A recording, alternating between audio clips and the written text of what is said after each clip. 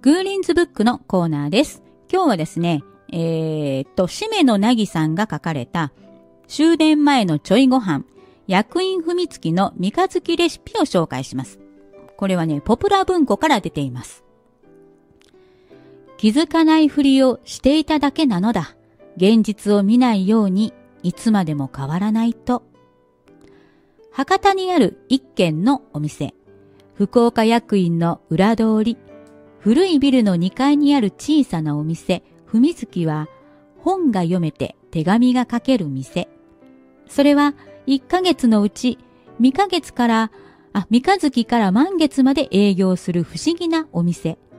外にある小さな看板には、お疲れ様のちょいご飯どうぞと書いてあります。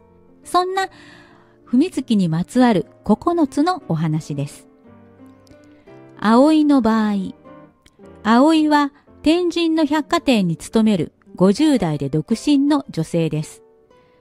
25歳を過ぎても結婚せずに仕事に夢中になる葵を思い、母は葵の直属の上司に、生き遅れてしまうから仕事を減らしてほしい。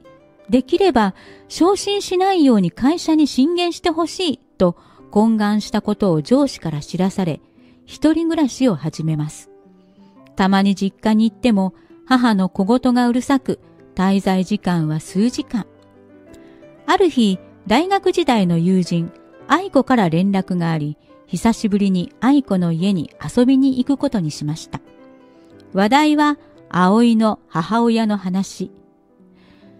葵の父親は昔気質の九州男児。家では何もせず、買い物に行っても何も持たなかった。母親の口癖は、男の人を立ててこそ立派な女性。葵はそれが美徳とは思えませんでした。そんな父親も亡くなって来年が7回忌になります。愛子と愛子の母親との友達親子のような二人を見て、葵は自分の母親と比べてしまいます。愛子たちを羨ましがる葵。愛子の家を後にしてカフェに行こうとした時に病院から電話がありました。葵の母親が怪我をして救急車で運ばれたと知らされ、病院に駆けつけます。足をくじいただけですが、年齢的なこともあり、検査も行うため、数日入院することを告げられます。病院からの帰り道に、ふと路地に入ると、小さな看板が目に入りました。お疲れ様のちょいご飯どうぞ。店に入り、ちょっとしたおつまみの小つまみとビールを飲んで実家に帰った後、ソファーに横になった葵はとても不思議な夢を見るのでした。こういったお話の他にですね、8つの、合計9つのお話があります。で、私のね、好きって、買ってつい読んでしまう本に、食べるものが出てくる。それも作るね、作り手がいてる、食べ物が出てくる。そして、女性が頑張る。で、連作短編集。こういうお話はね、ついつい買って読んでしまうんですけど、この小説は、この3つの条件がドンピシャであるんですよね。食堂である。でね、この、文月さんはね、いろんなところに、この9つのお話のほとんどが女性ですし、頑張ってます。で、女主人の文月さんはね、もちろん女性でございます。で、連作短編集である。もうね、ついついね、一気読みでした。で、この本に出てくるのは、ちょっと人生に立ち止まっている人たちなんです。で、文月で小つまみを食べて、ちょっと元気になって、また自分の人生に戻っていくんですよね。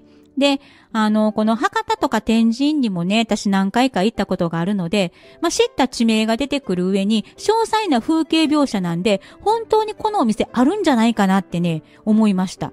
いや、もうちょっと博多に住んでる方、ぜひね、この本読んでね、この描写がね、本当にそこと合致してるのかっていうのをね、ちょっと、知らせてほしいですね。で、文月の女主人の文月さんは、お店をオープンするに至った経過っていうのもね、ちょっと複雑なんですね。で、そんなのも最後のお話に載っていて、これも興味深く読みました。で、出てくる食べ物もね、ほんとね、美味しそうなんですけども、お酒もね、詳しくお話に登場します。で、きっとこの作者のしめのさんっていうのはお料理も好きでお酒もたしなむ方なんだなっていう風に勝手に想像しました。最後にはね、レシピもついています。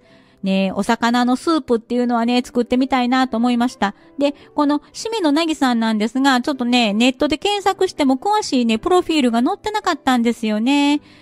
ね、なんかね、他の方もね、どんなんがあるのかなとか気にはなります。今日のグーリンズブックでは終電前のちょいご飯薬院文月の三日月レシピを紹介しました。